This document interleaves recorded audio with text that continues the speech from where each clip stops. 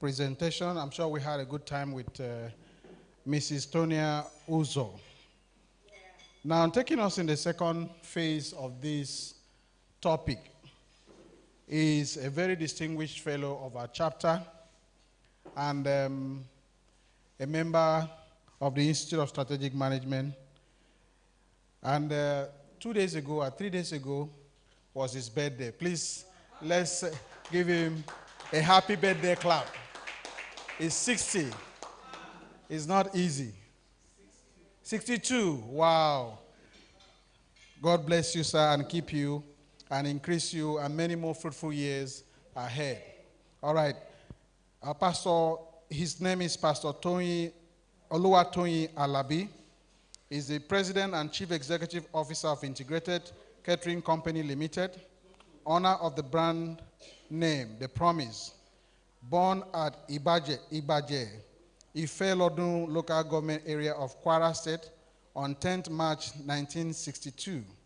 He had his primary school education at Baptist Primary School, Ibaja, from 1969 to 1975, and attended Baptist Grammar School, Ibaja, as well between 1975 and 1980.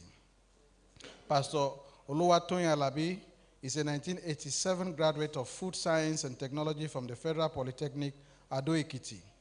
He's experienced and well-versed in catering management with over 30 years cognate experience in the hospitality industry. He started his catering career with Navana Restaurant, Nnewi, in Anambra State in July 1988 as a restaurant manager, from where he moved to Panach Chinese Continental Restaurant in Rivers Lane, GRA, River Lane, GRA Enugu in 1990, employed as restaurant manager. His experience proved relevant to the successful takeoff of the Genesis restaurant in Enugu in 1991, where he worked as a pioneer manager and contributed to the historic opening of the Genesis restaurant, Port Harcourt, in November 1994, where he rose to become the general manager of the company before eventually disengaged voluntarily in September 1997. In the last quarter of 1997, he signed a management contract agreement with Alliant Trust and Systems Limited to provide management and technical assistance in the execution of catering services, housekeeping, and other related services for Shell at Ikang Village Guest House, Shell Residential Area, Port Harcourt, where he doubled as Executive Director of Operations and a team lead from 1997 to 1999. By the year 2020, he decided to start his own business by registering Integrated Catering Company as an enterprise to provide catering services to corporate and high-worth individuals. The company was limited by shares in February 2003 with share capital base of 10 million. With a total commitment and determination to succeed, he opened the first outlet of the Promise Restaurant fast food at 30 Agri Road on the 27th of July 2002. And today, the fortunes of the business has grown in leaps and bounds with 28 additional and functional outlets currently operational in Port Harcourt, Rivers State, Bayelsa, and Lagos States. The company is also a key catering services provider for offshore operations and remote sites of major oil and gas companies operating in the Niger Delta region. He's a distinguished academician with several academic laurels and prizes to his credit. He won the Federal Government Talented Student Award, Ovaltine Nigeria Limited Award, Elderson Nigeria Limited Award, Box Nigeria Limited Award for being the best student in HND 2 final examination of the Department of Food Science, Food Technology. He's also emerged as the overall best student in the Department of Food Technology and the Faculty of Technology as a whole in 1987, graduating here. He is the first alumni of the Federal Polytechnic Ado-Ekiti to be conferred with the prestigious fellow of the institution, FFPA. He also has several honors in his credit, an award of excellence in recognition of his innovation, management prowess, and service to humanity. He's an alumnus of HETA International Development Center, New York, Cochrane Fellow of Penn State University, United States of America, a Paul Harris Fellow of Rotary Club International, a Fellow of Institute of Corporate Administration of Nigeria, a Fellow of Institute of Strategic Management Nigeria Chartered, and John Maxwell, certified trainer on leadership. Pastor Olua Toyin Alabi is the immediate past publicity secretary, Port Harcourt Chamber of Commerce, Industry, Mines, and Agriculture, FASIMA. Pastor Olua Toyin Alabi is a community leader saddled with the responsibility of pivoting the affairs of Ibaje community in Ife Lodun local government area of Kwara State, in the capacity of President of the Ibaje Progressive Union National Executive Council since 2019. He is married to Reverend Ms. Rebecca Ezine Alabi, and they are blessed with 4 children, namely Olatunde, Abiodun, Kolade, and Ayomide. Ladies and gentlemen, let's put our hands together for that impressive CV as we welcome the Pastor Toyin Alabi himself. Welcome, sir. Thank you very much, my chapter chairman, Mr. Nathan Excellence. I want to use this opportunity to welcome each and every one of us to this meeting. I know that subsequently you had nice time with one of our fellow who just finished our own session now, Mrs. Tonia. It's a very great thing to meet with very beautiful, delectable people from NDDC this morning. And we're just going to start by getting to know each other. We just have something read about me. My name is Oluwatoyin Alabi. I work with Integrated Catering Company Limited, The Promise. And sir, please.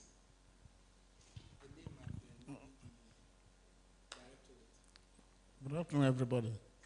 My name is Stanley Akopwanne from the Directorate of EHSS NDDC. My name is Faith Newsom in UIDW. My name is Ihejirika Ogochi Ann.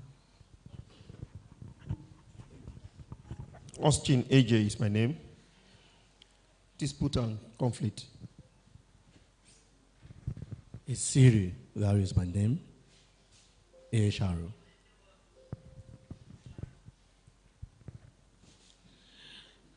My name is Grace Mukuru Esi from Warri.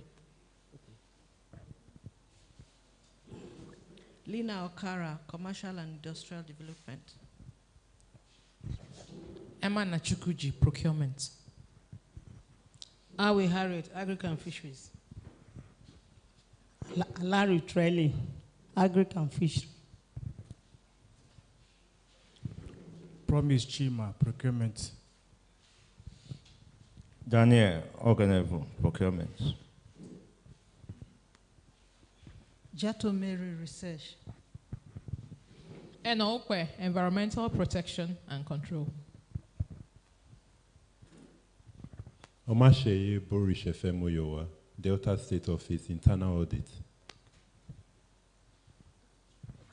Ajagbe Basi, Procurement Unit.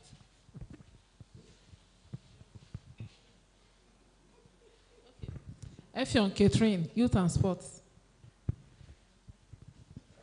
Faith Lady, Procurement. Before I introduce myself, in 2002, when The Promise started, I was one of your first customers. In Agri Road. In Agri Road. But you didn't see my first staff. My first staff ever is here in this office. Who was it? And no, that's the secretary. Really? That's my secretary. That's my first secretary and the first staff Really? of The Promise. After my wife, she's the first wife. Really? First staff. So you are the first customer. Yes, I was the She's first my customer, first staff. Because I was there. She was my secretary. Yeah, at Agri Road. The You first see? ever.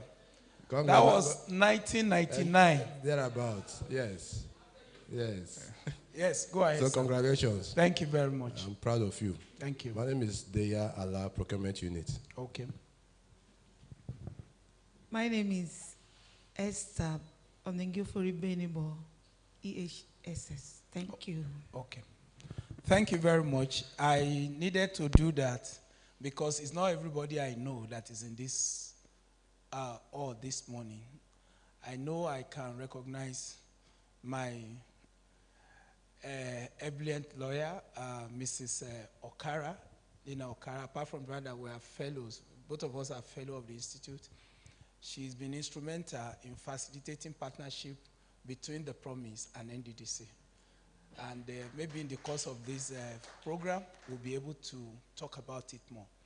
I'm very glad this morning to really be privileged to give this talk.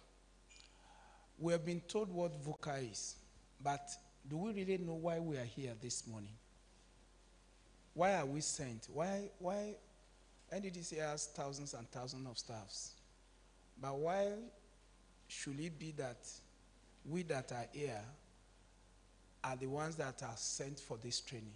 Because this moment we are talking about is a volatile moment, full of uncertainty, full of very unpredictable moments. But NDDC must continue to survive. So the survivor and the future of NDDC is in your hand. That's why you are here this morning. The continuous survival of NDDC, irrespective of the uncertainty, the ambiguity, the complexity, NDDC must continue to survive because it has a mandate to transform the Niger Delta region. And how well it is done, how well it's able to deliver on that mandate is in your hand. And also in ensuring that this great agency is able to deliver on its mandate. I was listening to the news day before yesterday, or was it yesterday, and I saw the executive director project in Elele trying to monitor an abandoned rice farm, that was fully functional but was shut down. And they were saying, no, we can't continue like this. This rice farm must bounce back. Because now that there is scarcity of food, nobody can ever believe that Nigeria will be in need of food forever. We may not have enough, but it was never a concern. But the uncertainty in the world and uncertainty in Nigeria, due to combination of several factors, has made Nigerians to be anxious where food is concerned. The war in Ukraine, we are just coming out of the recession, the COVID-19 pandemic. And we entered, that is a situation that thrown the whole world into crisis. As if that was not enough, we entered into Russian-Ukraine war, and there was what can call inability for Ukraine to send us grains, wheat, maize, rice, and all that. And everything went haywire. And we are now starting to look inward.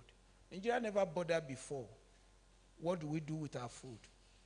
No state has ever said you can't sell food to the west, you can't send food to the east, you can't say all our food must remain.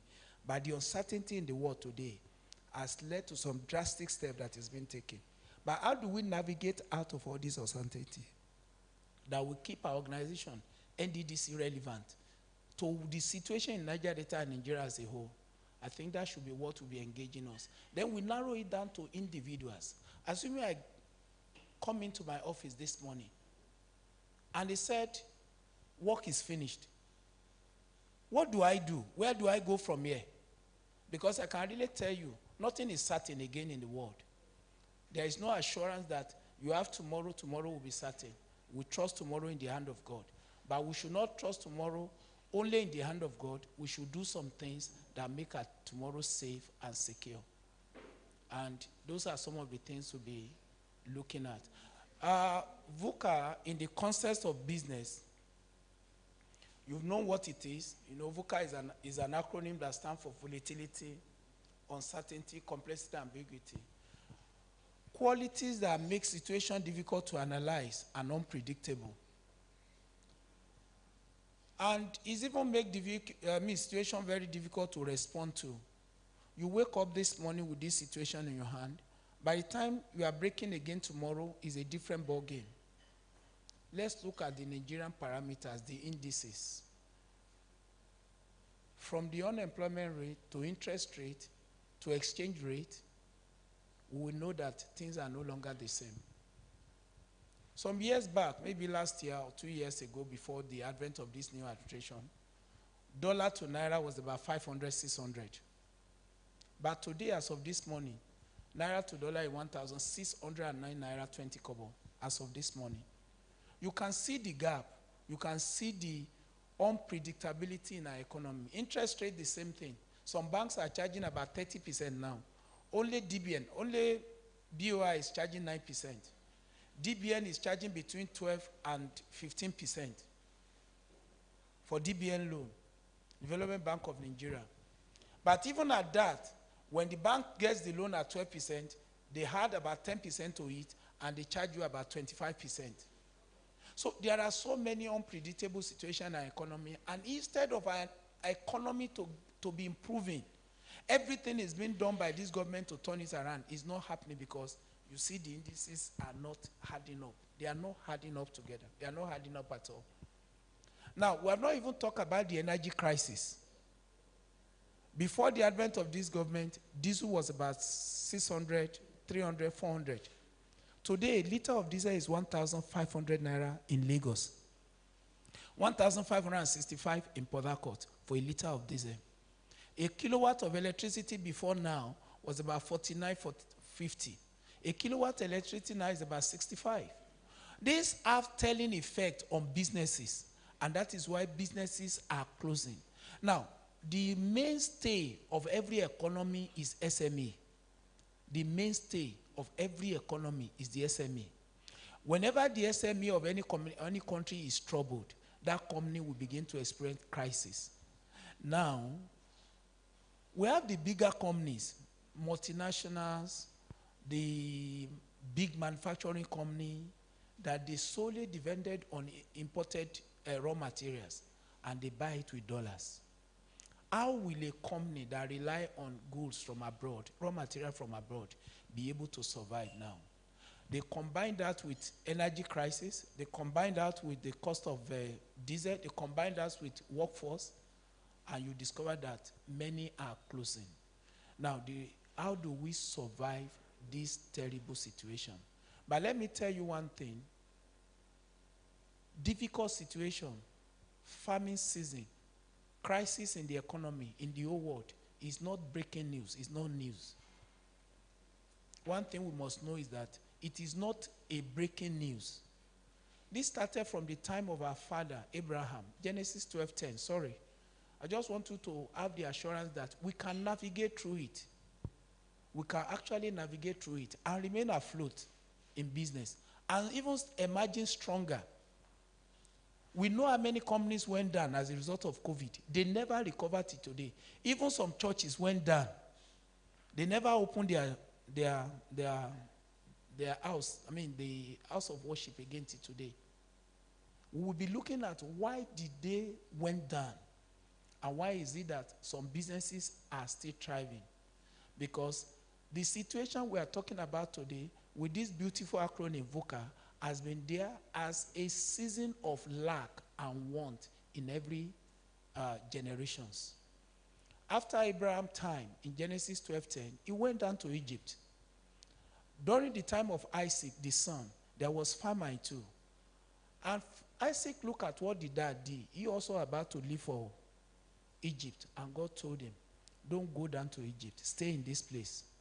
Now, what I'm trying to tell you is that the success or the method or the approach that worked 2 years ago may not work now. So we should have an open mind to situation. Usually human beings, when there are situations in a country or in an economy or in a workplace, what did we do before? Can we repeat it? Because of the dynamics in the economy and in times and in technology, the situation, the solution that worked 2 years ago may not work again. So when Isaac decided to move to Egypt, just like his father did, the angel of the Lord told him, no, don't go down to Egypt. Stay in the land of Gerar. Do your business there. Do what you have been doing. And in that Genesis chapter 26 for Isaac, he became very prosperous. So what are we saying? We should be open-minded to approach. It's not a one-fit-all solution, please. It's not a one-fit-all solution.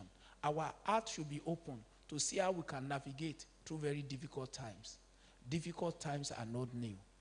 VUCA is just an acronym that stands for volatility, but the summary of it is that it's a difficult times, not just in Nigeria, please, even in advanced economy.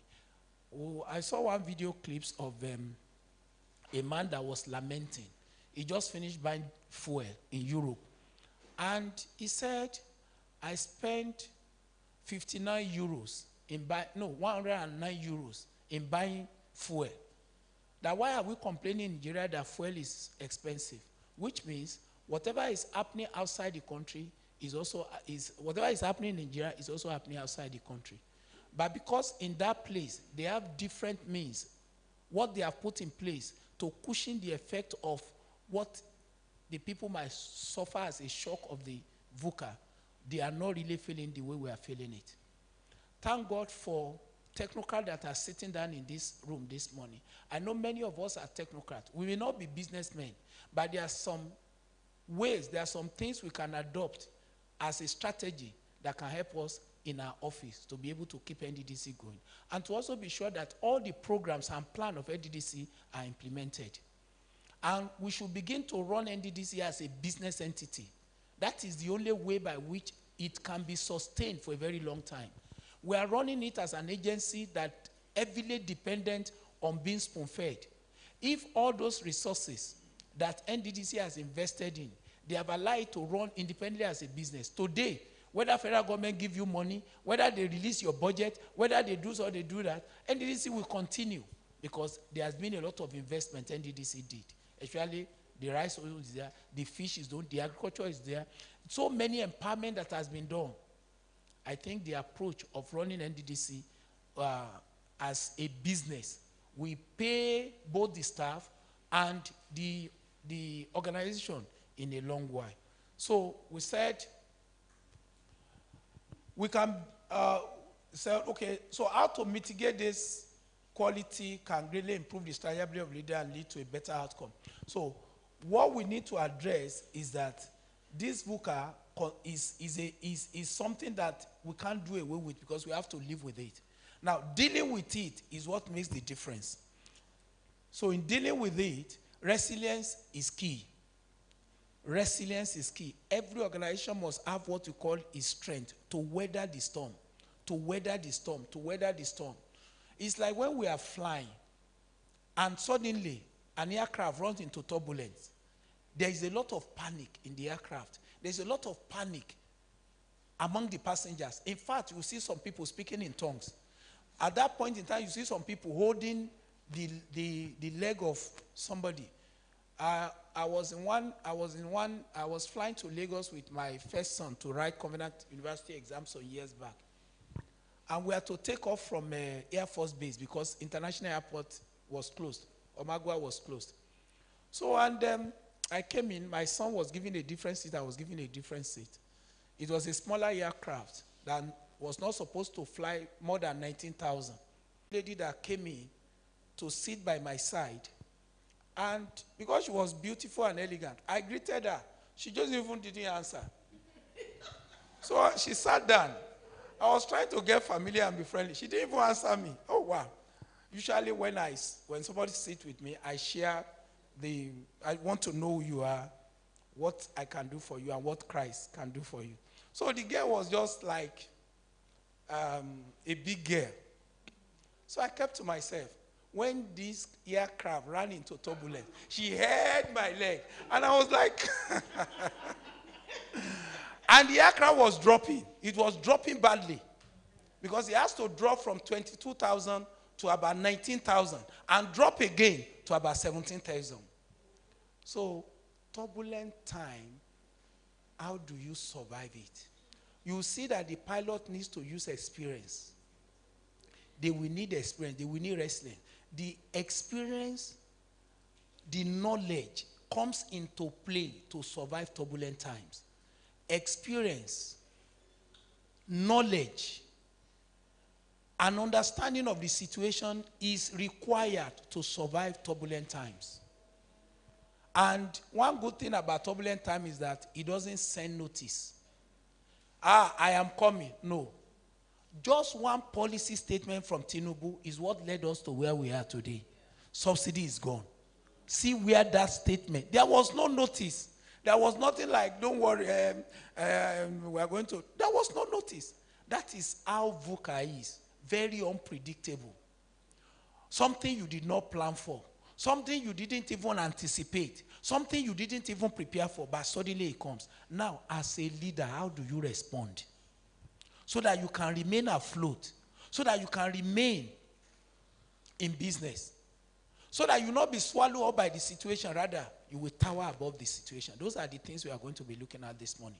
But my own, from the business angle of it, because I want us to see what we are doing as business. Even today, we are told that running a church is a business. So if you run it well, your ministry will do well. If you run it anyhow, it will. So our agency, which is one of the biggest agencies in Nigeria, with one of the biggest vision ever seen, a bold step to transform the entire Niger Delta, 9 Niger Delta states, we should be able to change our approach in running NDCC and begin to see it as running a business. Just like running Shell, running Chevron, running any of these big corporations, we can actually do it like that. So we need to know how to go about it and what to do. So Resilience Organization had the capacity to resist, to absorb, and respond to the sudden changes and challenges of the financial crisis and bounce back faster and stronger in subsequent years. What it means is that in the course of your doing business, begin to build capacity, begin to build reserve, begin to build capacity, because what works today may not work tomorrow. One single policy can wipe away your whole profit. See the price of items today in the market. You bought rice when it was 18,000, 19,000. You finish selling it, you want to go and buy again, they say it's 78,000. Tell me, how much more money do you need? So if you use all your reserves to buy it, can you get the money back? So we need to build resilience. Only a resilient organization that has the capacity to resist, to absorb, and to respond to the sudden changes and challenges of the financial crisis and bounce back faster and stronger in subsequent years. What is VUCA? VUCA is crisis in the economy, crisis in the nation, crisis in the world. And if I may shock you, it is not peculiar to Nigeria. Let us just remove that mind. If we have brothers and sisters that travel abroad under this JAPA syndrome, ask them, how is life in Canada? How is life in London? How is life in the United States? They will tell you it is not a bed of roses. If they want to be honest with you, they will tell you, my dear, it is not a bed of roses. So, however, such organization, which I want NDDC to transit to, has the capacity to move quickly and flexibly, decisively from that situation to really be able to get to the point of stability. You need to quickly, you see that after the turbulence of the aircraft, then you see there is stability.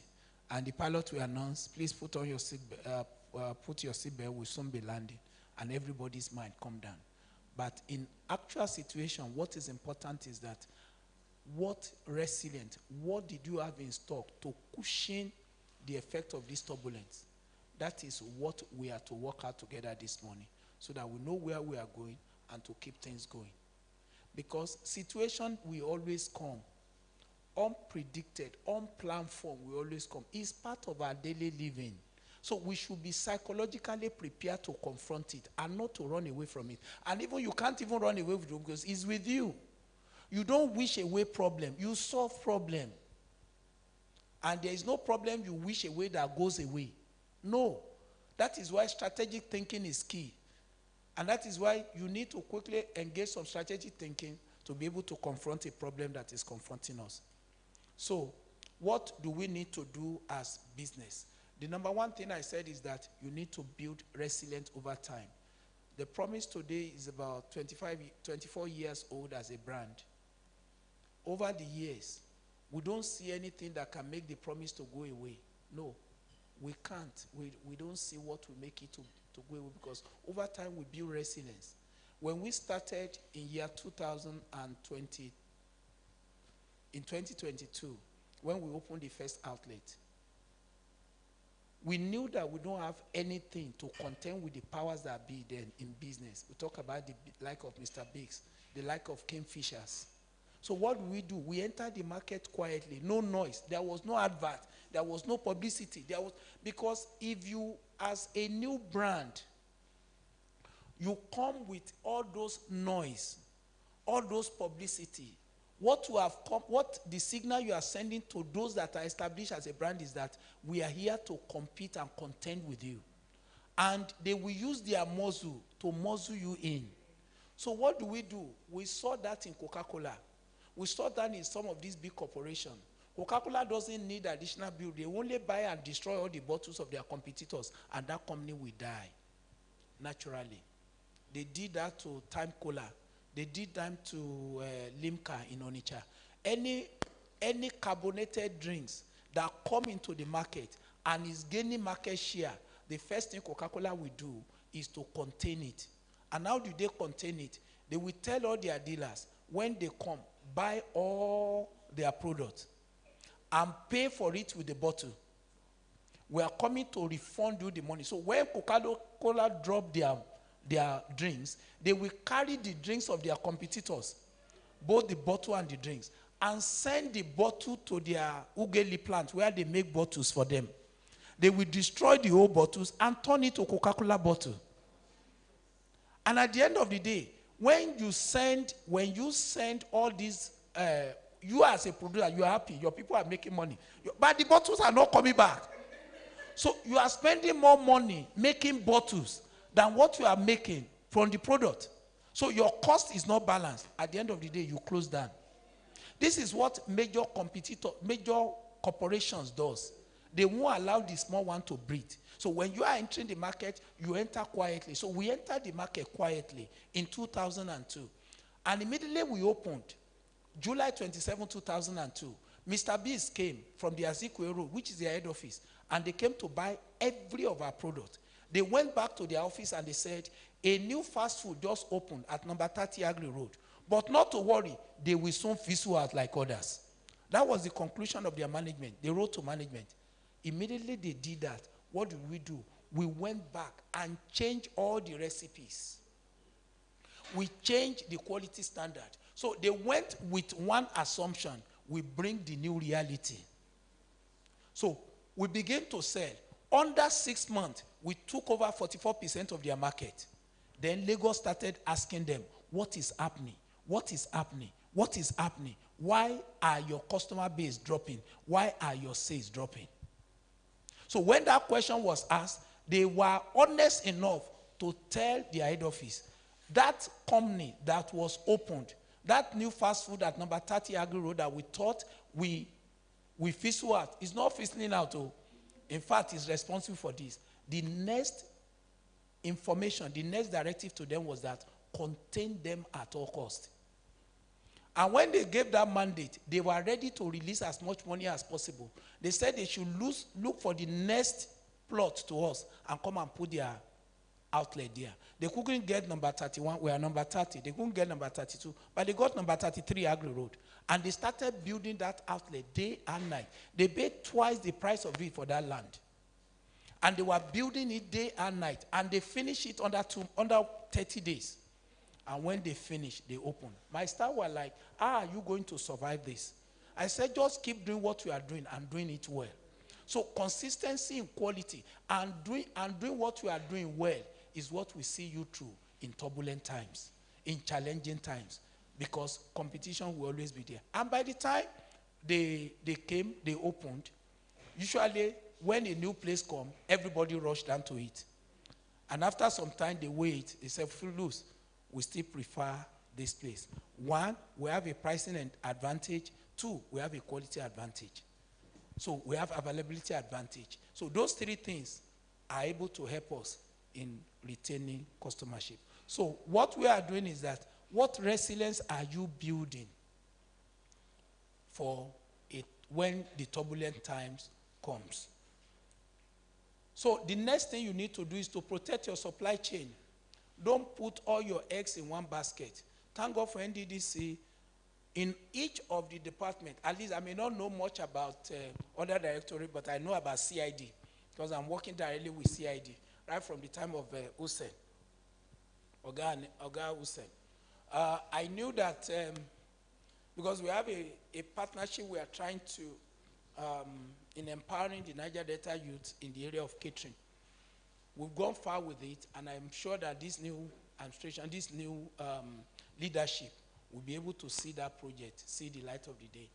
What we are doing is that if you are running a business, You don't put all your eggs in one basket. No matter how reliable a supply may be, when turbulent time comes, it's not the same story. It's not the same, it won't be the same. Take for instance, there is crisis of chicken in Nigeria as we speak. There is serious crisis of, the same way there is crisis of grain, there is crisis of chicken. So every day, when you get to these supplies I don't have, when you have this supply I don't have. So you don't keep your eggs in one basket if you must survive on certain times. You must have multiple suppliers, that you are getting chicken from this person, you are getting this item from this, you're getting the, let them be minimum 2 or 3. So that if this person messed up as a result of pressure he does not have, your business is not crumbled. Your business is not crumbled. There are so many international challenges to this. There are so many things that are coming from Ukraine that is compromised today that you can't get because of the war. There are so many things that the China company are struggling today. The economy of China has slowed down dramatically because raw material are not coming frequently from where it's supposed to come again. As a result of changes in some African countries, they are tightening the noose on the easy raw material China used to get. They are not getting what they used to get again. So all this uncertainty, you must not put your egg in one basket. You must be able to have alternative options to get supply of raw materials to keep your business going. Don't put your egg in one basket. It will help you survive in turbulent times. If A does not have, B will have. If B will not have, C will have. D will not have. It's good to maintain relationship. I'm not doubting it. I'm not stopping us. Good relationship with your customers, with your suppliers, but ensure that it's not just one suppliers that you keep. It will enable you to to survive in turbulent time. So you need to protect your supply chain. Then review your contracts. Please don't enter into any contract that does not leave you with options of changing prices, because in VUCA time, nothing is certain. You get to market today, the market woman will not tell you, I'll give you notice to sell tomorrow. In fact, there was a day we wanted to go and buy something in the morning, and the man said, if you did not pay before 3 p.m., I cannot guarantee this price. I can only tell you this, it was about 11 a.m. He was telling us that if you did not pay before 3 p.m., the price will surely change. Market people respond immediately to price change. But you as a business person, the people you are giving the food to, what kind of contract did you give to them? Does it allow flexibility that as the market changes, you can change? Or you are subsidizing them when things have changed? There is no way you'll be able to survive or remain if you are selling below your cost. So when you are signing contract, make it flexible enough that you can change your prices. That you can change your prices. That you can tell them and say, look, things are no longer the same. I need to apply for a change.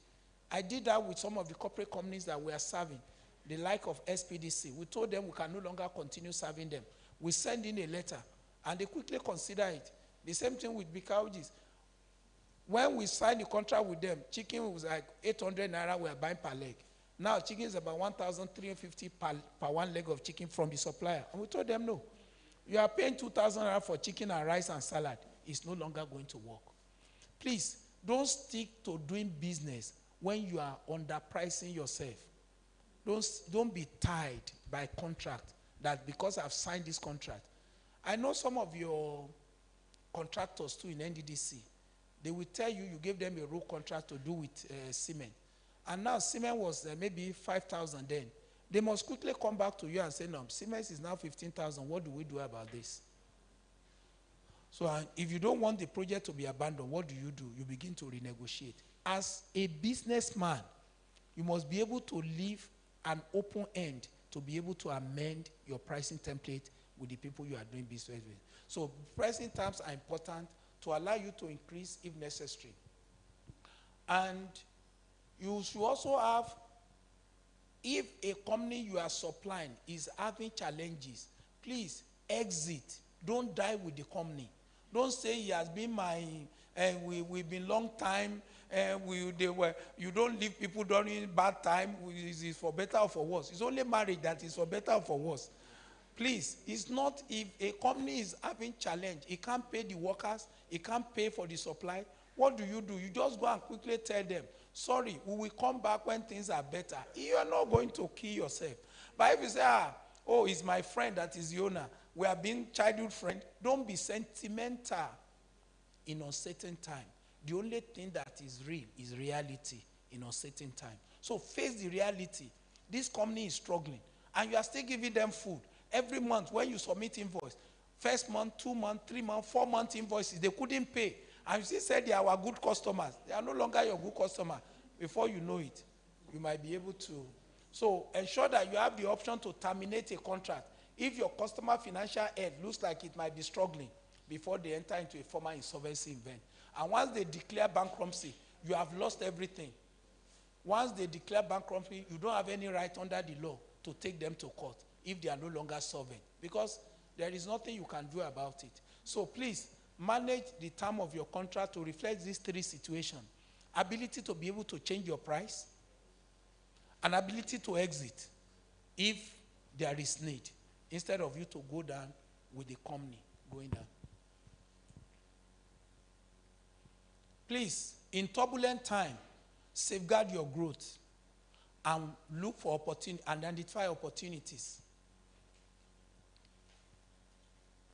When other companies are struggling, it is time for you to acquire them quickly. Just pick them up like cherry picking. You pick them up. We've done that a lot in the past, where we did that, oh, this person is about to close. We did that to Alex Restaurant. It used to be where Standard Chartered Bank, beside Diamond Bank, along Aba Road. When they were rounding up, we took over everything they have, the asset and everything, because it was offered to us very cheap. And we used it to open our own 2 other outlets. The asset we bought from them, we were able to use it to open 2 outlets. Their kitchen equipment, their utensils and everything. So what I'm trying to say is that when there are challenges, turbulent times, it's also an opportunity time. Spot out the opportunities. Look for companies that you are in the same business that are struggling, and quickly take them over. You are going to buy it for 1/3 of the price, what you are supposed to do if they want to sell normally. So there must also be it's also provided you the chance to step into a competition place if they are struggling.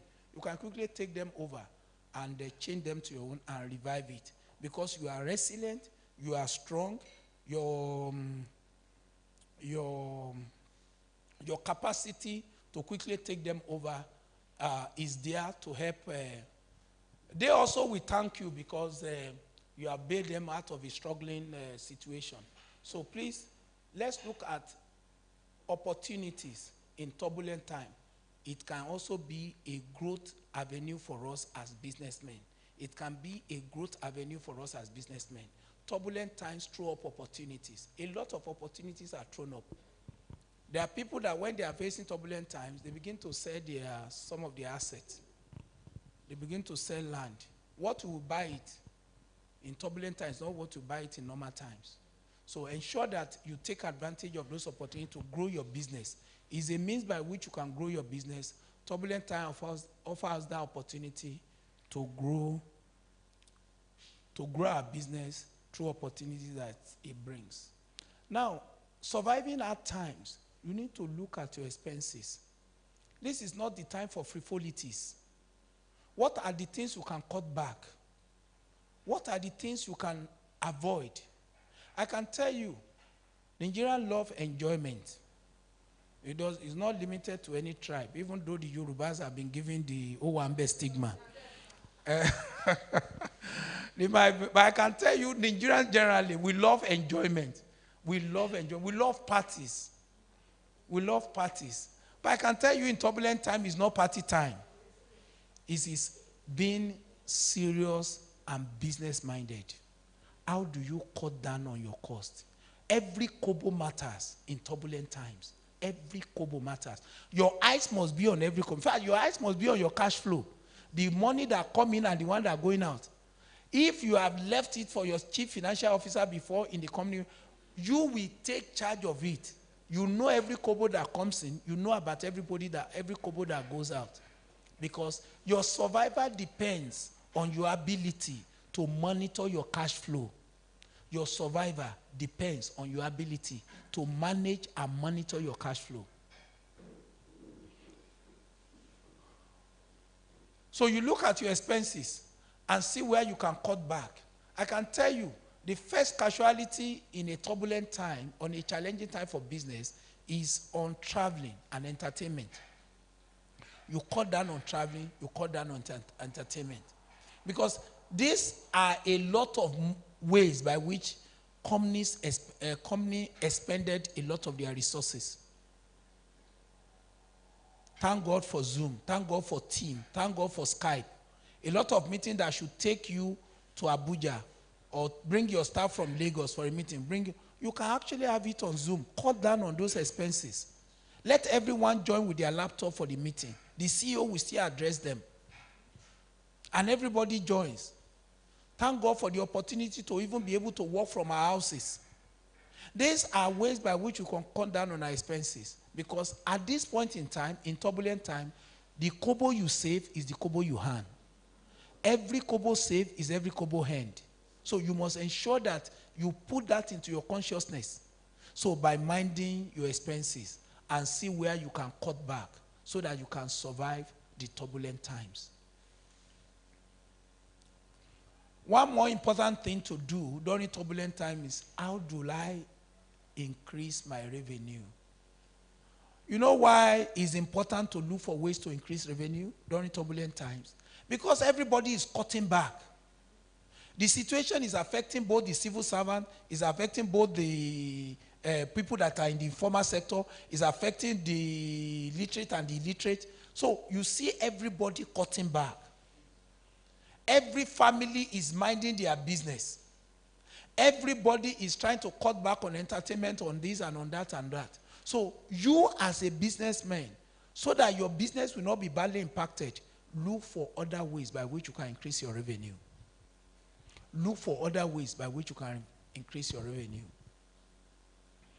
When at the beginning of this year, we look at what we are doing in Lagos, and we said, yes, we are taking care of all SPDC's operations, both at their Ikeja office and at their Marina office. But what about if Share wake up tomorrow and said, we don't want you again?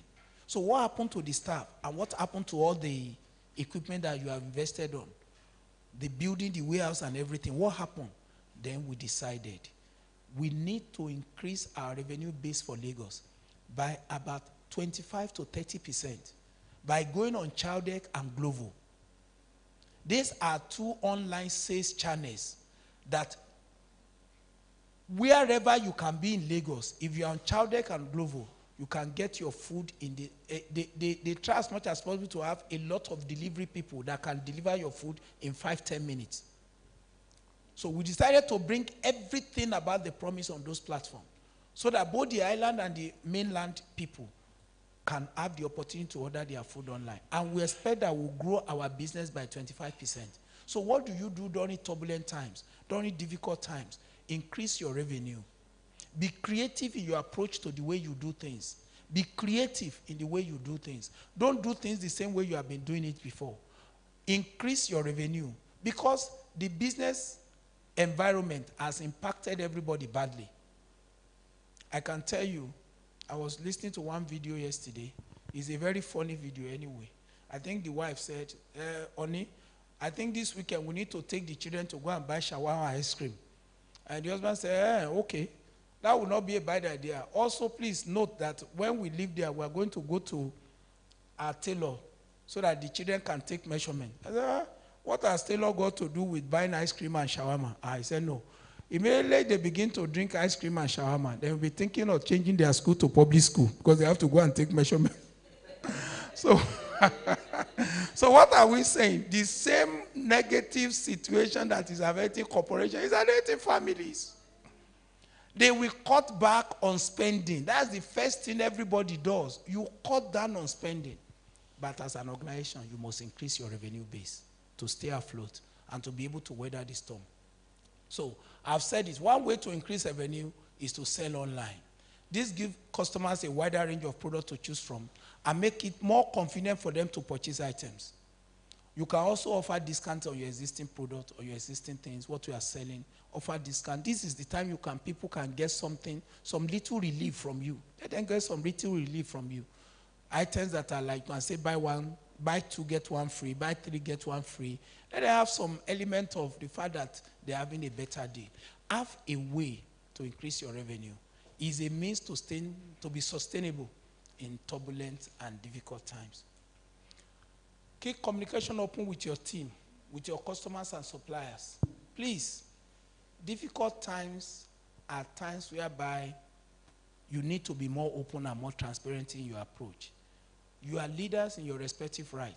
Let the people you are leading continue to inspire confidence in them that we will weather this by sharing information with them.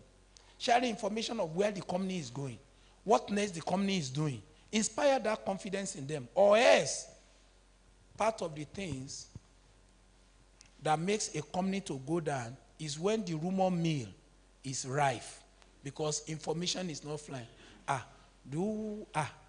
The secretary said yesterday that he had the MD lamenting that he doesn't know whether he will be able to pay salary at the end of this month. He might be talking about anything now, but this is how it was interpreted to the staff. The secretary said he overheard yesterday that his MD was lamenting that he won't be able to pay staff. And I tell, did you know that? Did you hear that the MD said the salary of this month is not likely to come? You better let us find our way before it seems as if this. So please be opened to your staff. Let them know, inspire trust and confidence in them. Let them know that no matter the situation of things, you are doing well. Things are not. You also need to do that for your team, sir. The management team, the MD, the ED, the EDF, and all the top management can be in Abuja chasing budget. And everybody is like, what do? We can inspire that with or without budget, this agency will not go down. We keep communication line open to all our suppliers. Maybe you are owing some suppliers. Let them know that your company is not doing badly. You are going to survive it and going to pay them. I remember there was an incident that happened to us in 2008 when our warehouse got burnt at close 807 Elika Housing Estate. We just bought the goods that day. It was a Saturday morning, 1st of March, 2008. And we have over 40 million naira goods that went up in flames. They just supplied when this strange fire came from nowhere. And the cold room was burnt. We have chickens, about 10 tons of chicken loaded that got burnt. As the cold room was getting burnt, the chicken were being barbecued, ready for eating. And all the goods in the warehouse that the dry stock also got burnt because there was a gas explosion. Very strange. The cylinder fell down, and from nowhere there was a fire not far, and the whole thing went up in flames. And not only that, the warehouse was at the back of the house, so it got burned the main house where we live, and burned the next neighbor house, a poor widow with 5 children. So it was an unexpected situation, not planned for. This is what VUCA is all about. It comes suddenly, unplanned for situations. What you never expect. Every goods that was supplied was destroyed by that strange fire.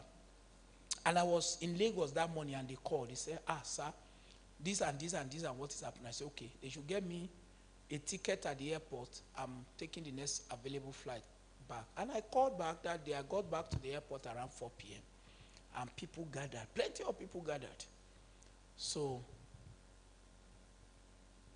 I went straight to my to my neighbor who is a widow. And consoled her. I said, ma, please cheer up. And she has all her 5 children. They are young then. All around her like this. With her landlady by her side. And I said, daughter of Zion, cheer up.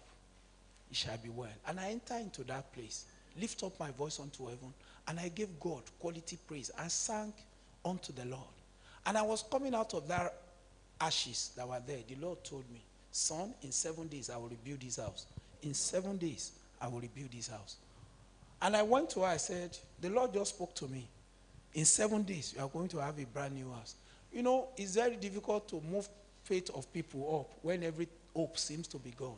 That is what happened during VUCA time.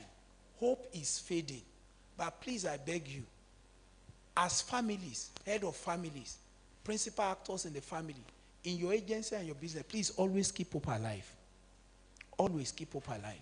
And what did I do? Immediately I told them that I went to my section, my other side, and everything was burned down. And I said, okay, let everybody gather together our staff. Let's give God 1 hour praise. He has done all things well. And people were like, is this guy normal? With all these losses, is it to singing and this thing that is remaining?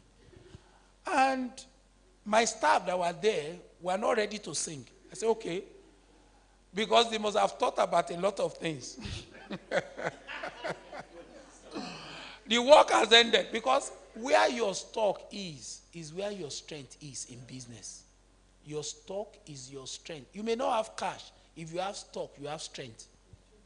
So, but when your stock went off and there was nothing else to really rely on, it's like hope is fading. So I said, let's just give God 1 hour quality praise. And after that, they didn't join me. I started on my own. Forcefully, they joined. And after that, I bought minerals for everybody. And somebody came to me and said, sir, CFP, people in Elikaya, they were coming to carry all the. I said, let them carry it. Because it's no longer useful to us. All those barbecue chicken, they carried everything away. So on Monday morning, I called all the suppliers that their goods were involved. I let them know that this is the situation of things. But all those invoices, totaling about 40 million, I said, let's keep it by the side. It will be paid for. Keep supplying us new goods. It takes faith for somebody to, you leave the one I've supplied, you say, I should continue. What happened to the 2 million, 10 million, 4 million, 5 million that you are owing? So I came true to them. I came open to them. Please, in difficult times, don't hide anything. Come open, come true. Come true to your suppliers, come true to your staff, and come true to your customers. If you're having challenges with companies that you are serving, tell them. They give you a buffet service to serve, and you don't have chicken. Quickly call them. We may need to replace your chicken with goat meat or with this. You don't, because the chicken is not available. Don't pretend all is well so that they don't get disappointed. It's always good that you leave communication open with the people you are dealing with. I know that many of us, even despite that the fact that we are working in an agency, tomorrow we may have one thing or to do with the outside world in the area of business. Please, let's keep that line of communication open in challenging times. It will inspire confidence and loyalty in you and in the business. So I called all of them to a meeting. There are about 35 that came for that meeting that morning. And I said, I know that you heard what happened. Yes, they said they know. They commiserated, they did this. None of them offered to say I'm writing off my bill. They only commiserated. So after that, I said, don't worry. Between now and September, this thing happened in March, your money will be paid.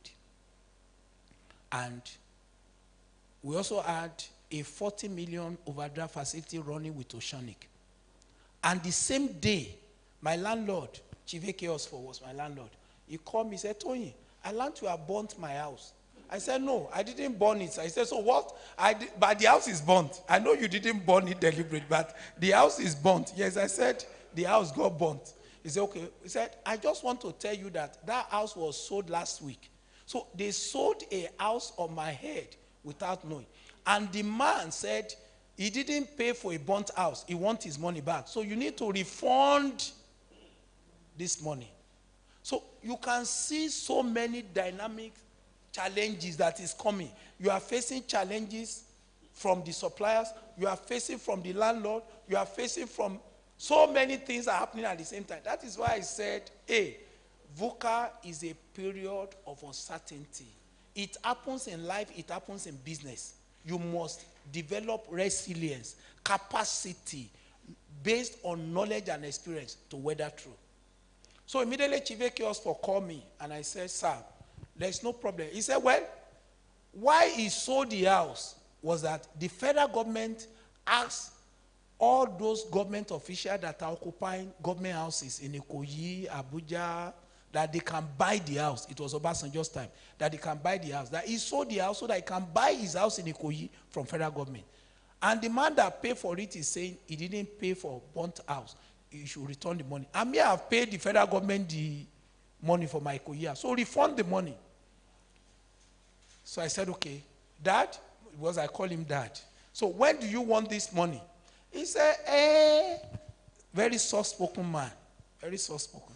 I will be coming to Port Harcourt maybe next week. If I can have like 50% of the money, then we can start from there. That is 11 million because he asked that we sell the house for 22 million. So in one moment, over 100 million was lost. Not anticipated, not planned for, not bargained, which is enough to sink a company. This is the reality we are living in. Please, your resilience as you are working now in NDDC is what will prepare you for uncertain times in future.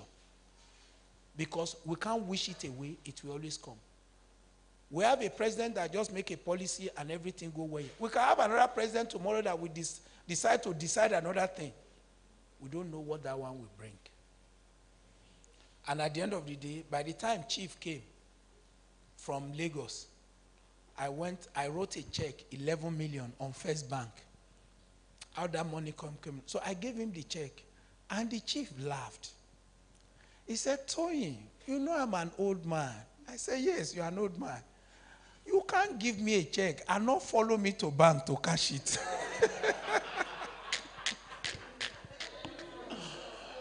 So he said, can we go to your bank together so that they can be able to process it in your presence? Maybe he thought I gave him a check to pacify him so that he can actually go. He said, where is your branch? I said, it's inside Shell. I said, oh, so please, let's go. So he put me in his car and we drove to Shell. I presented the check. So they asked Chief, will you want this money? Will you want to open an account with First Bank so that we can pay the money to your bank, or you want it cash? Then there was no limit to what cash somebody can. So immediately they told him that. That was the first time I see Chief smiling. It means that there is a backup. So he said they should do a transfer to his own account, so which the bank did. So after that, he prayed for me and he left. He said, I'm coming back in 2 weeks for the balance. I said, Chief, you can come back. God will make a way. So, but took time to take the customers, the suppliers into confidence. And at the end of the day, they bear with me. And we are paying them every month with the job. I can tell you by the end of 1988, by the election of grace, we were able to pay back Oceanic Bank 40 million. We were able to pay back all those suppliers. We were able to pay back that the balance of Chief's money. And we ended 1988 debt-free. 2008, debt-free. And we are still able to post profit that year. Resilience, knowledge are this. But you know, the Bible said, wisdom and knowledge shall be the stability of thy times. It cannot be wrong. Please, during turbulent time, you don't develop capacity during turbulent time. It's what you develop that will see you through turbulent time. So we survive it, but we're able to inspire trust and loyalty from our employees, from customers and suppliers, which is essential for weathering the storm. We paid them back between that year. That money did not cross over to the next year. Our customers were able to explain to them, and were able to still service them all through that year without any hitches. In fact, we're having a job in Cotton Channel for Shell. We're the one managing the offshore platform for Cotton Channel. And we're still able to do all that and without any problem. So please, it's important that during turbulent times, don't hide yourself. Let people see you the way you are. Let people see you the way you are. Have a plan B in case things don't go as expected. Have a plan B. Don't put all your eggs in one basket. When you say we are going to go this way, you sit down, you develop your strategy, you develop your plan, you do all this. Have a plan B and a plan C. If this did not work, let's go to this. If that one did not work, let's go to this. The first thing you have to do as a plan is, what do we have to take off? If your business is having cash flow challenges, can we take from bank? Because one thing that you should know is that cash is the oxygen of business. Just the same way, air, this O2, the air we breathe in is what sustains life. Cash is what sustains business. A business may survive without customers, but a business cannot survive without cash. There are some people that you don't hear them advertise, and they are doing great business. You won't see signboard, you won't do everything. They might survive. One customer is enough. When they sell one product, is enough to keep them going. It's like people that are in real estate. They don't sell every day. But somebody may sell one building in Banana Island, and the commission he makes, 200 million on a 2 billion naira property, can take him on for the next 5 years. 200 million, cool cash. So, what are we saying? You must be able to have a plan B ready. To be able to handle contingency sales, your marketing, your prayer strategy to mitigate the damage. If you have a plan to say, okay, we know we're having turbulent times, what do we do? You take this step, you take this step, you take this step. It didn't work. What else can we do? Please, don't just have a plan and go to sleep. Because the plan that you have may not be able to see you through. You must be able to have good plans, A, B, or C, that will be able to stand you in turbulent times. Because, as I've said, what works yesterday may not work today. So, having a plan B means you've already thought about handling contingency sales, marketing and PR strategy to help mitigate the damage. Having a plan can avoid being caught off guard and scrambling for a solution. You must be able to have a second plan. So, to survive is to analyze your competition and find ways to stand out. To survive and thrive in challenging time, you must analyze your competition and find ways to stand out from the crowd. One way to do this is to closely examine what your competitors are doing well and identify areas you can improve on your own business. What sets you apart? You must be able to communicate these differences clearly to your target market. What are we saying?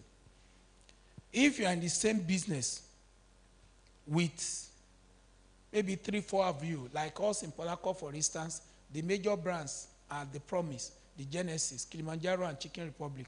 We are all just for. All others are like, they make up the market. But the major players are those 4. Now, it is this time around, you need to know what your competitors are doing and what they are doing. And how do you do that? You don't need to go there. Just go to their website. What are they offering customers? What discount are they offering? What is on their app? You need to monitor your competition closely this time. Then you use what they are doing and improve on what they are doing to get a larger, access to, both their customers and your customers. You try as much as possible to do something better than what they are doing. So, analyze your competitions and always find ways to stand out.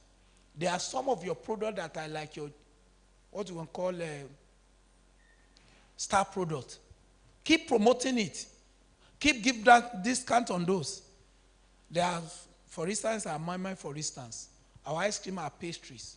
They are like second to none. They are like our star products, our chicken and rice. People will tell you, you may not have this big ambience, but this product, nobody can beat it.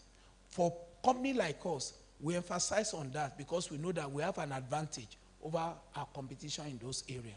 So what do you do as a businessman? Know what your competitions are doing. Don't just go to your cocoon yourself and say, let's just continue to struggle and pray and weather it out. It's not enough. We should not bury our head in the sand like an ostrich and thinking that the bad time will just go away like that. let's please see what you can do to outdo your competition. I've said this before. I said keep track of your finances and cut costs where possible. This is critical. This is critical. I was to go for a wedding in Cancun, Mexico, and I asked the ticket agent, how much is the ticket, business class? They say it's 8 million. And I know I've never paid more than 3.4 million, 3 million to the US.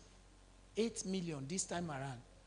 It's not left for me to say, what will be the impact of this 8 million on my business? Why can't I give the person 1 million and stay in Nigeria than spending 8 million on ticket? So I was trying to now cajole my children and say, can we go together? Because if I know I go with my children, they will pay for accommodation in the hotel in Mexico in dollars. So I'm trying to weigh a lot of things. This is the time to mind how you spend money. Even if you are very rich, please mind how you spend money now. All this Ashwebi stuff, put it on hold for now. All you need to ask for is the color of the day. If you check your wardrobe, there is no color that is not in your wardrobe, especially our women. And for men, just wear anything white, put any cap on top of it. They won't turn you back. But it's not the time that, you know, he's my best friend. And it's not time for sentiment. It's time to mind our expenses. It's one thing that will make you to survive this turbulent and uncertain time. Mind every kobo. We are so sentimental when it comes to things like, you know, he's our family friend. I need to read. And why? The last time they will say, okay, it is golden yellow with fushy pink. Just go to your wardrobe. Look for which one is golden yellow. If it's not golden, buy the yellow. Use the yellow. You will see, blend with the people. It's important. And for men, please, don't worry about this. Just wear white and put cap on top of it. It solves the problem. So please, keep close eye on your business finances. It's more important than ever. More important than ever when you want to survive in the VUCA world. It's more important than ever that you keep your eyes on your finances. We know that our resources are finite. Let me also tell you, even for businessmen, for everyone that is seated here, you know what to expect at the end of the month from government. But no businessman can say, I make 10 naira last month, I'm going to make 10 naira this month. There is so much uncertainty concerning it. So much uncertainty containing it. Your situation and your case is better. You can plan because you know what you're expecting. We can't plan because we don't know what will come in. We take what we see. So we try as much as possible to be able to be realistic when we are taking decision on what to buy. It's good to help friends celebrate.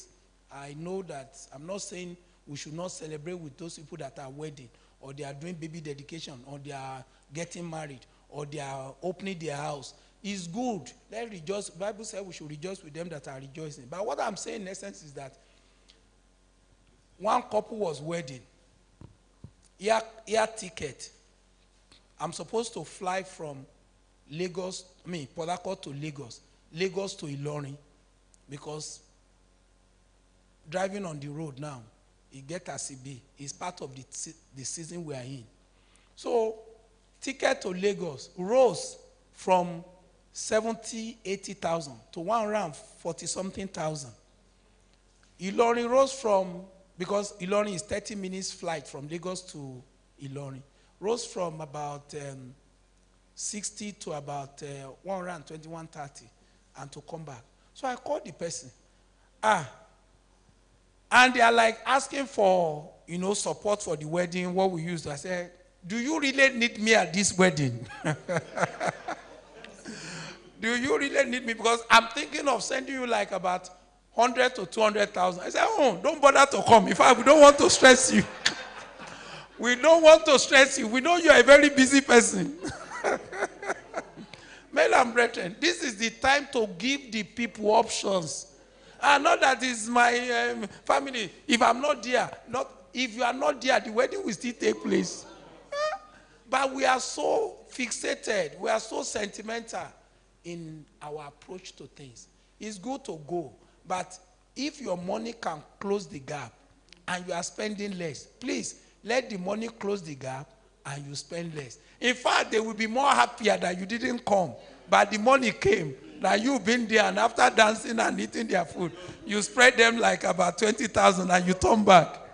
So please, it's important you should be aware of every penny coming and going out of business and see how you can cut your expenses. The same thing with our feeding in the house. It comes from the house. The gas, a kg of gas now is about 1,200 per kg. Okay, so 1,005 per kg. You used to feed 12.5 kg, 2,000, but today 12.5 kg is about 15,000, 17,000. So what do you do?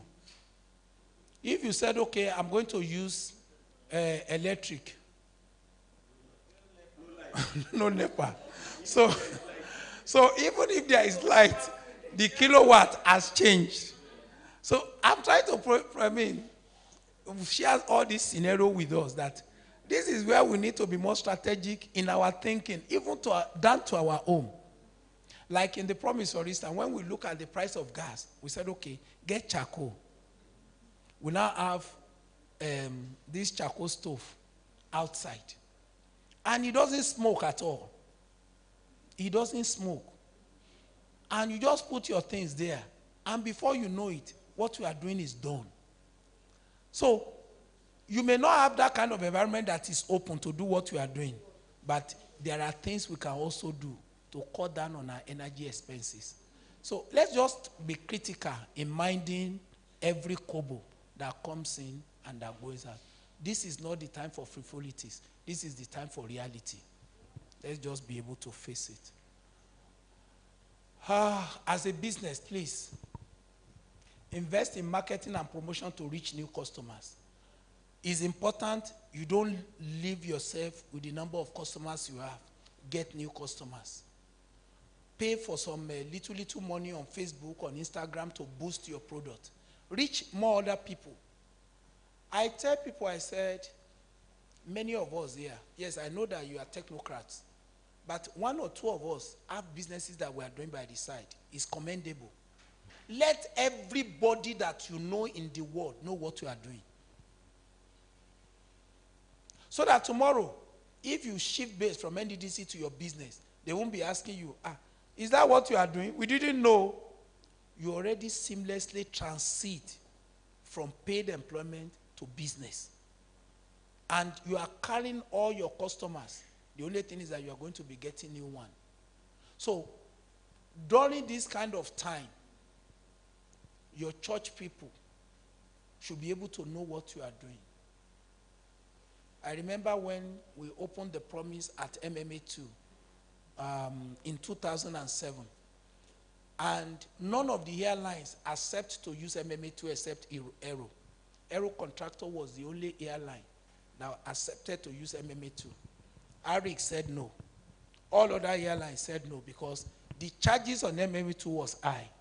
But because Aero was providing corporate services to Shell, corporate services to all these oil companies, they were ready to pay the charges, and they were able to pay the charges. So they were the only one using it. And Aero was the darling of customers from this Port Harcourt to that place. So we went to MMA2 and we opened. And immediately we opened in MMA2 in the food court where we have our brand established. It got to, I was a deacon then, 2007. So we opened. I knew that majority of people that fly Aero are from this Niger Delta place, and this is where the brand is. So what did I do? At the Deacon's board like this, where all the big boys in Winners Chapel are seated, I say I want to give testimony. I have testimony. I have testimony. Men and brethren, use what you have to promote what you do. This is your constituency.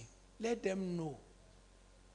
So they asked me, they said, Deacon Toya, then I was not a pastor. So they say, one of our deacon has testimony. Oh, let us hear him. So they clap hand for me. They say, your time for your testimony. So when they gave me the mic, I said, praise, praise, praise, praise, praise, praise the Lord. And I said, hallelujah.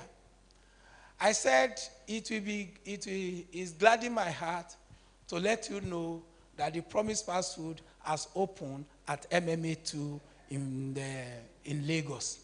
All of them clap and everything. That was a means to pass a message. I can tell you 75% of the customers that we have, from that 2007 to 2012, they are from the Niger Delta region. They identify with it, they patronize it, because it's the brand they knew. Please let people know what you do. In turbulent times, they are the people that will not leave you. One, there's a relationship. You buy things from people you like. You patronize people that you like. When you are doing business with people, you do business with people that you like. That is the rule of business. That is why there is so much cry when our brother passed on. Last weekend was the burial of Albert Wige. You can see the number of people that cried. You can see the number of people that were pained by the death of one man.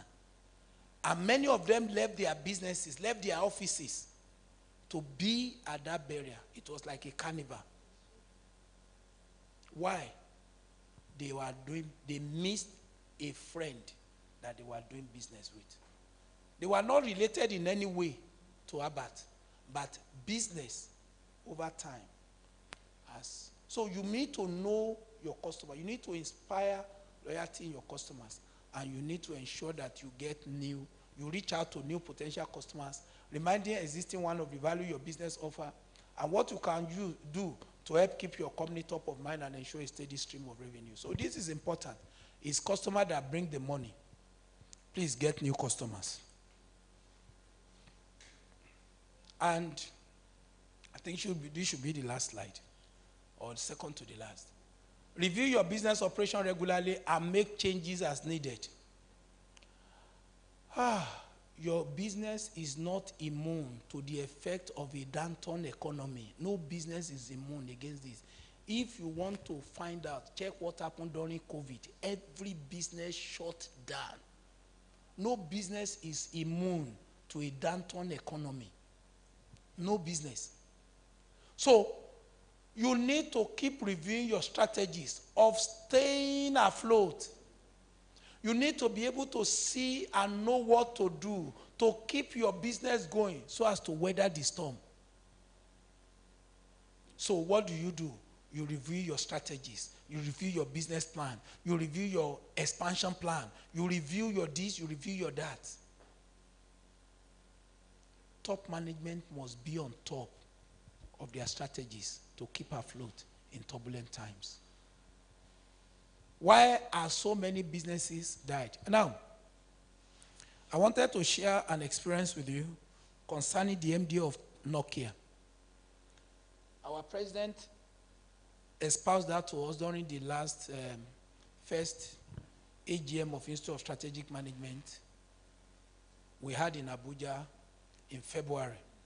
He said Nokia MD, the day the company was being taken over by Microsoft, the MD made a very vital statement. He said, we didn't do anything wrong, yet we lost. That's Nokia. We didn't do anything wrong, yet we lost. And I went back after that statement to look at what Nokia did wrong, that Microsoft has to swallow it. A brand that was number one in the telecom and in the phone business, because there was nobody that was not using Nokia. The like of Apple, the like of Samsung, they were just coming to the market when Nokia was already reigning. They have a particular brand that was so popular, 3310.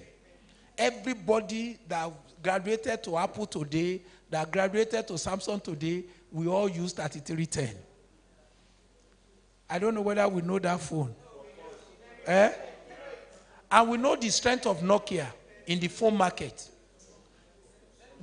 we know the strength of Nokia in the phone market. They may not be number one. They were not far from the first three in the world. Because around that time, we have the like of Motorola. We have the like of Nokia, Ericsson. But you can discover that among those brands that time, Nokia stood out. And the MD said, the day he wept bitterly with his management team, he said, we didn't do anything wrong, but yet we lost. And why? People will wonder. They were so fixated on their business plan that when the man that owns Techno today came and said, look, let's develop a phone that can use dual SIM card. He said, no, it's not our way. It's not what we want to do. Techno came first to meet Nokia, sir. That is why you must continue to review your business plan. You must continue to review and digest and review. And the man, the Nigerian man that owns Techno today, the first point of call because of going to China was to Nokia. I said, your phone is popular. Can you do it in such a way that we can have 2 SIMs inside the phone? They said, no, it's not necessary, it's not feasible. He said, where we have the market is Africa. And I can tell you, apart from America and China, the greatest place where phone is sold in the world is Nigeria and African countries. If you get to other countries, Oyibo doesn't mind the kind of phone they carry. They don't carry phone for status. They carry phone for functionality. It's in Nigeria that want to carry a phone and want everybody to see it. And when they are answering call, they first of all do the hand like this. Hello? They want people to see. It's about status thing. So, but Oyibo doesn't matter. He will tell you and be pressing his touch phone. As long as he can answer. If you check Warren Buffett, go and see the phone he's using. His touch, his button phone. But he's working. So what am I saying is that by the time they took that SIM, the SIM options, to Nokia, Nokia refused to accept to change. Please, review your business. Make changes when necessary. And timely. And timely.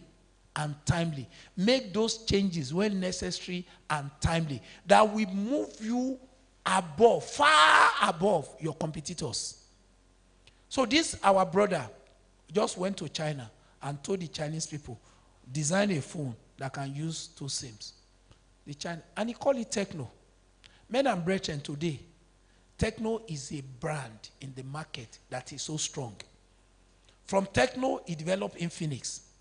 From Infinix, there are other things that this man, So you discover that from one brand, he was able to segment the market. This one will go for this class, this one will go for this class, this one will go for this class. So what are we saying? Don't be fixated on one way of doing things. Be open-minded in accommodating changes that will make for growth in your business. Because it's a strategy that will help you to survive turbulent times. By the time Nokia was bought for about $8 billion then, I think $8 or $16 billion by Microsoft. When Nokia wants to buy their phone back, their company back, they only pay Microsoft $1 billion.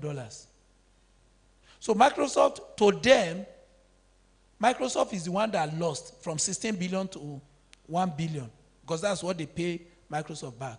But Nokia was the eventual loser because they never been able to get back to the market like before till today. The like of Apple and the like of Samsung has taken over the market. So please, review your business operation regularly and make changes as needed. Make changes as needed. This may mean streamlining. This may mean streamlining your production process, cutting back on non-expert, or reducing your workforce. So, also use technology to drive your business. Use technology to drive your business. And begin to substitute those things. There is a company in America during COVID. The MD came to them. The business was struggling. And the man could not have the heart to lay off the workers. There was no income coming in again. He does not have the heart. So he called all of them and told them, he said, at this time, I cannot tell you to go, I cannot tell you to go, I cannot tell you to go. So we will all remain, but we will be without salary for the next few months. But anybody that can stay, cannot stay, should please. And they begin to weep. Now, what am I saying? You don't need to throw in the towel and pass the buck to the staff. What can you do differently to keep the business going?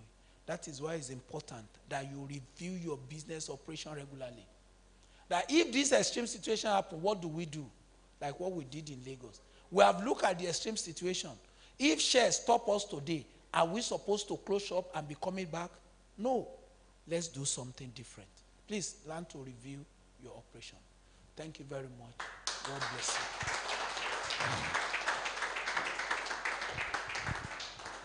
you. Wow. I took more than. Ladies and gentlemen, one more hand clap for.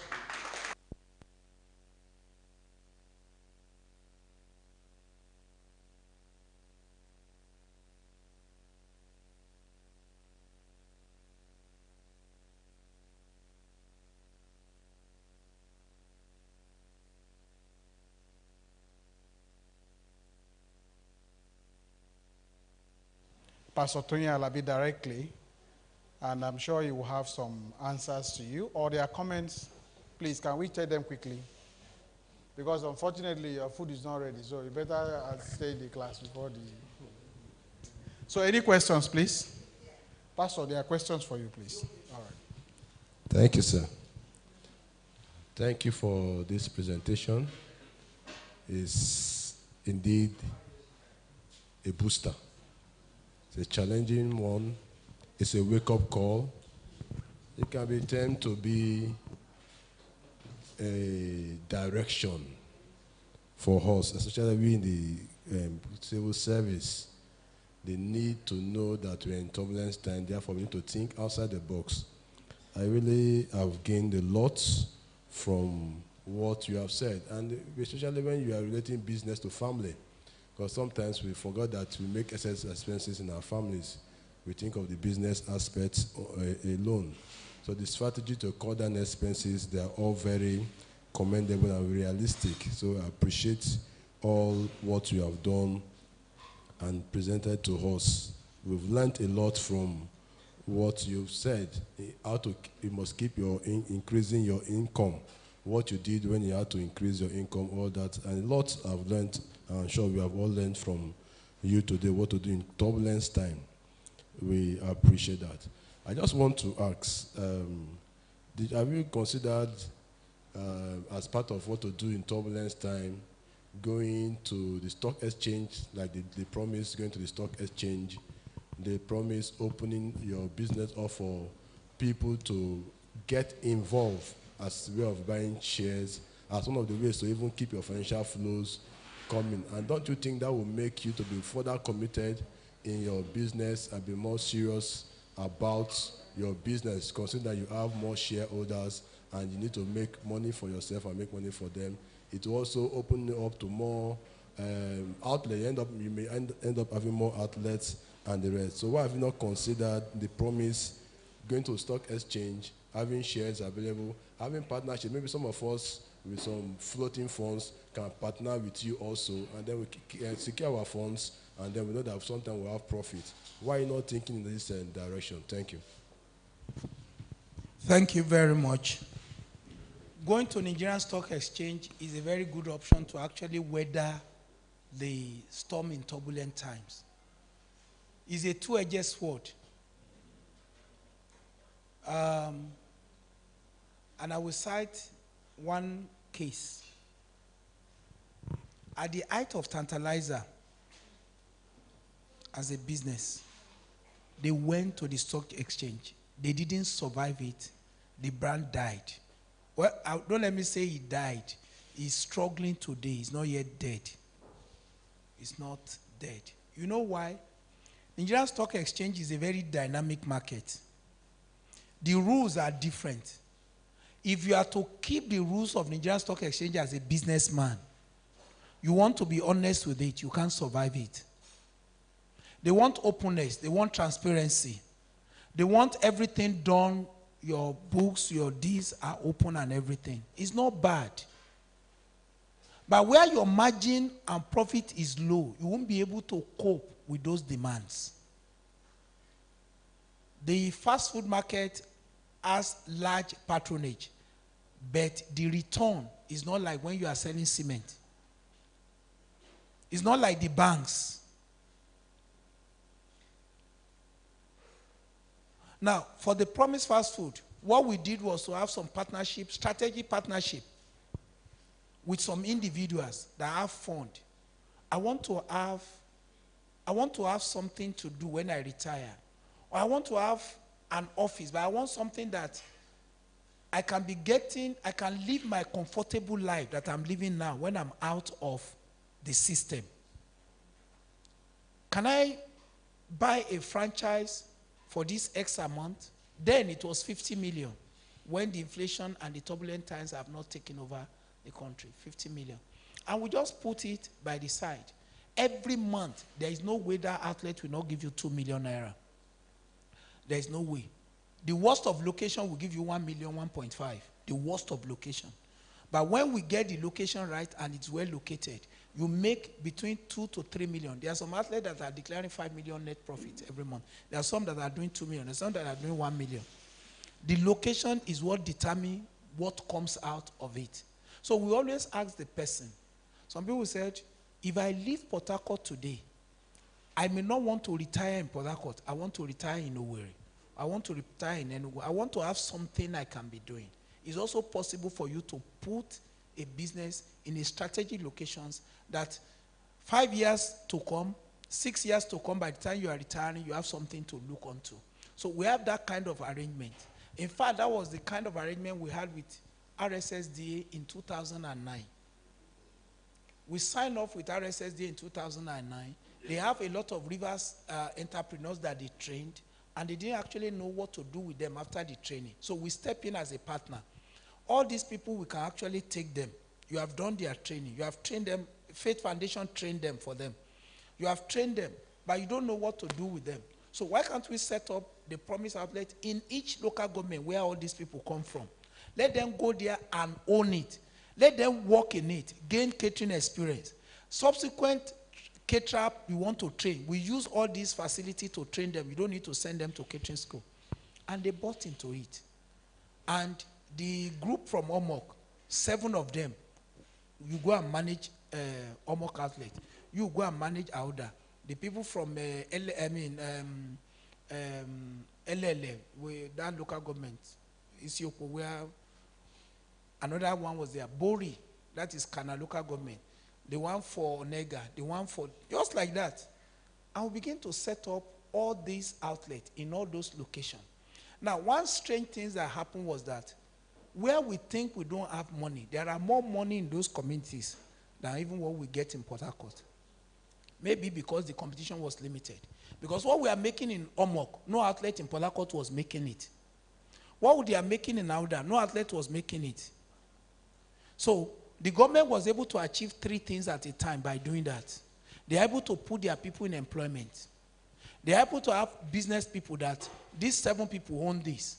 And in 2 years, they were able to settle each of those beneficiaries with 3 million to go and start their business. So 21 million profit from that business was able to settle they were given 3 million for 7 people to go and start their business. So from the experience they have, some of them went and said, okay, I've learned how to do cake. I've learned how to cook. I've learned how to fry rice. I've learned how to do my mind. Let me set up my own and employ 1 or 2 people. So there is a domino effect on the initiative by RSSD. In fact, today, the only business that remains as an RSSDA legacy is the Promise initiative, the franchise business initiative of the Promise. That is the only thing that is standing in Omok, in Auda, in Bori, in LLA, and in LMA today.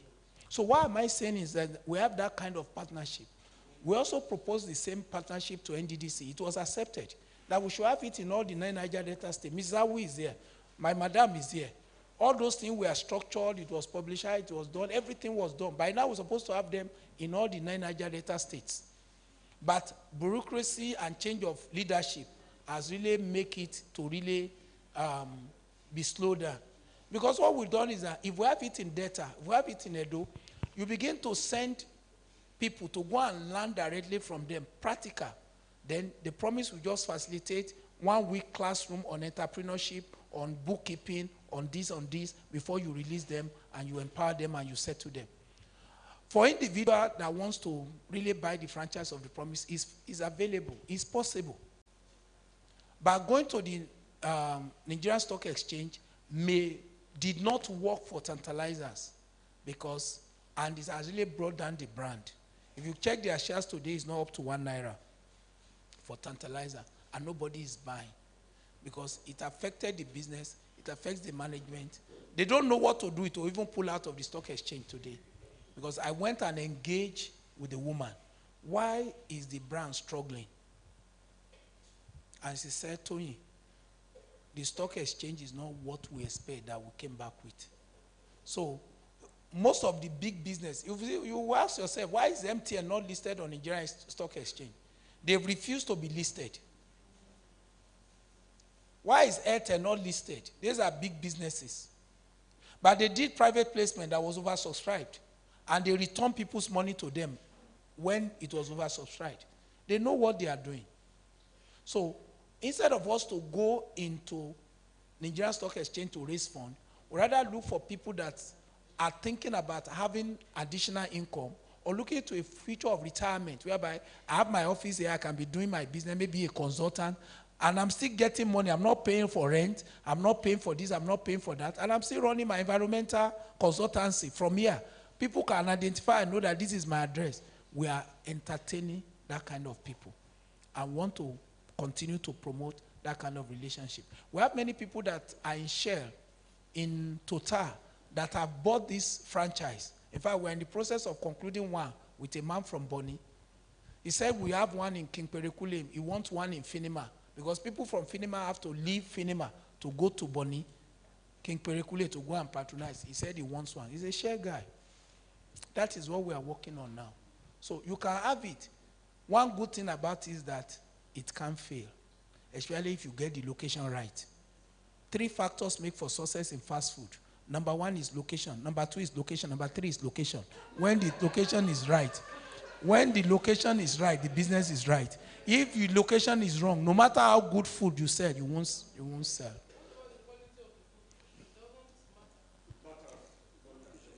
The number 1 is the location. If you are doing quality food and your where is not accessible, nobody will come there. If you are doing if you are doing good food and the security of the people are not guaranteed, nobody will come there. So that's why location is a number 1 consideration. Thank you very much. There is another question. Yes, sir.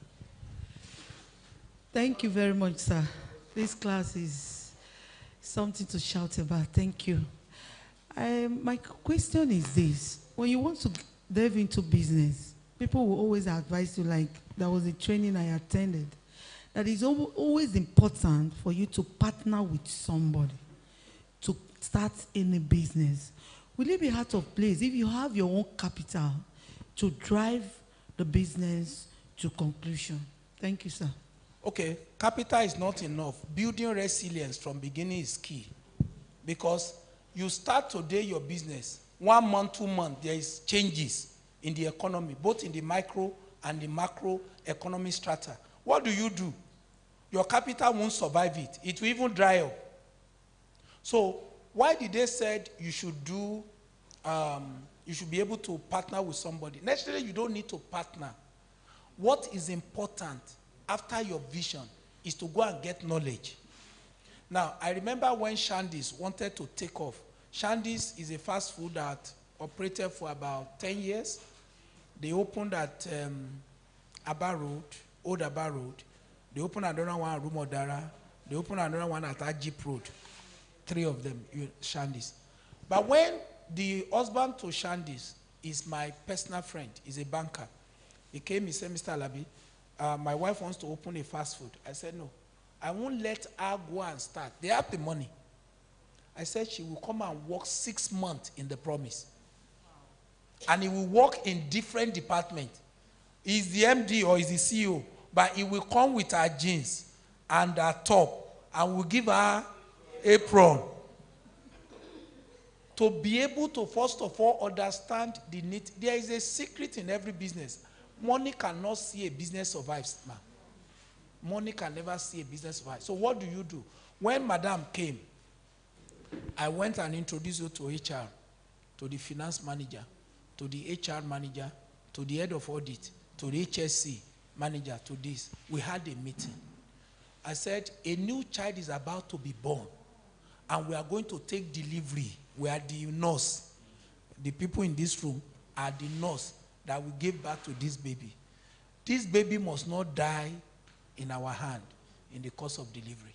So what we do, the madam is here. Now, let me say one thing too, while I accepted to do that for the benefit of us that are here today. An Englishman will always say, one good turn deserves another. In 2002, when there was no bank that was ready to support the promise to take off, we were just looking for 1 million naira. When we paid for our agri road, and to every bank where I have friends, when I go there, Remy, please now, just give me 1 million. Tony, our bank don't support starters. Just go and start first. When we see how you are doing, we come. Okay, I go to my friend and assist, please now, and just 1 million. Your security is weak because we don't have anything to really back up the loan. Okay, I come to my brother. What can you do? Stories. It was this bank, Trans International Bank from Ibadan, where that man was the manager, that was ready to stake 1.5 million naira on us. So that was the time when they saw the madam was selling cloth. She goes to Swiss to buy Swiss lace, Swiss brocade and everything. And that was the shop she has. But she never liked trading. She likes food because that's her passion. So when it was time for her to, she discussed with the husband that this is my passion and this is what I want to do. He was like, okay, I know where I will carry you. I won't also allow you to start this business without having an interface with Mr. Alabi. So that's why they brought her. So no matter how much money you have, take time, 3 months, 6 months to learn it. Why did our Igbo brothers succeed in business? This apprenticeship scene. That is why they succeed in business. You won't see any. Yes, you may not understand how they make all those big money, but you will see that it is a system that has succeeded over years. Harvard initiated a research into why they have done well in apprenticeship, to propose it as a model. And you know what Igbos does is what the Jews also do. They take their children through the same process. No matter your education, they are pulling you back after your education, and you are starting from the cashier to the cleaner and until you are able to do that. So no matter how much cash you have, anything you want to do, go to somebody that is already doing well. Lay your cards on the table. Please give me an employment. Even if you don't pay me, just give me an employment. Let me understand what you are doing. You are doing a great work. We appreciate the great work you are doing. Just give me an opportunity to work here, because I have the mind to be able to also do something like what you are doing.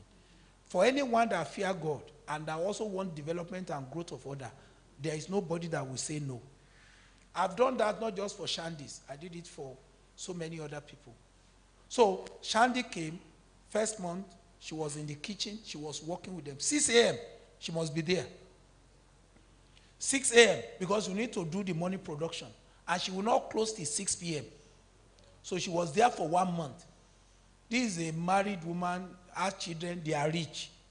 But because of what she wants to learn and do, you need to know how to do it. Because what you don't know, when you start, whatever they tell you is what you will take. If they say they use 1 butter to produce 5 meat pie, you cannot query, how can you use 1 bucket of butter, 10 kg, to do 10 meat pie? You say, oh, it's okay. So that's why after that she went to the store to understudy what store management, how does it come in and go out? If anything goes out of the stock, how does it translate to Naira and Kobo? Then after that, she went to finance. How do you do your budgeting every week? How do you do this budgeting plan? How do you implement it? Then from there, she went to recruitment. That's HR department. At the end of the day, 6 months down the line, she was ready to go. And when she was going, I called somebody from Lagos to be a consultant to help her out. So the first outlet they are very close to Shell was an instant boom. Instant boom, instant success. And that was what gave them the opportunity to do second, they did third. Now they have gone back home to Ibadan. That's why they sell all those three. They've gone back to Ibadan to run. The husband said, look, I'm growing old. I'm 60 and above. Let's go. And they now have one outlet in Ibadan, which they retire on, and they are doing well. So money is not enough, ma. Resilience is important.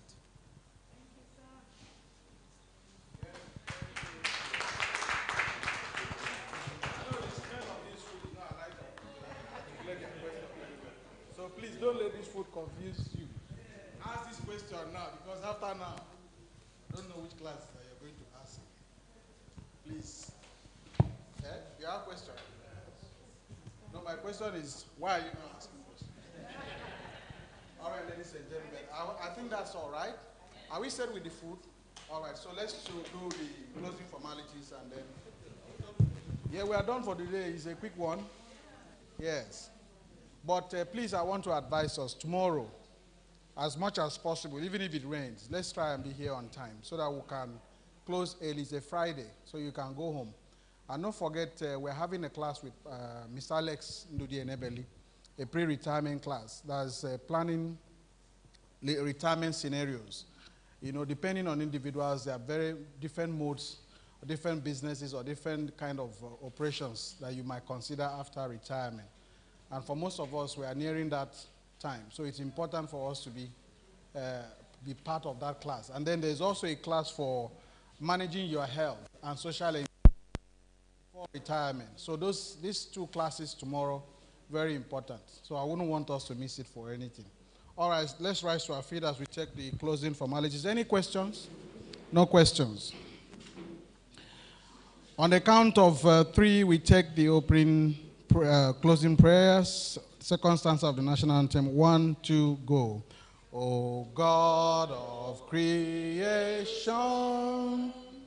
direct our noble cause, guide our leaders right, help our youth dare to know. In love and honesty, to grow and live in just and true. Great lofty heights attain, to build a nation where peace and justice shall reign. The faithfuls. We see no limit to what we can.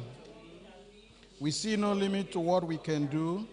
We see no limit to what we can have, because we see no limit to the power of God. We see no limit to the power of our mind, and we see no limit to the power in the word of God. Thank you very much, and God bless. Please, we will let the facilitator take his meal if he's going to do that, and then the directors, deputy directors, and all of that. You know your directors. You know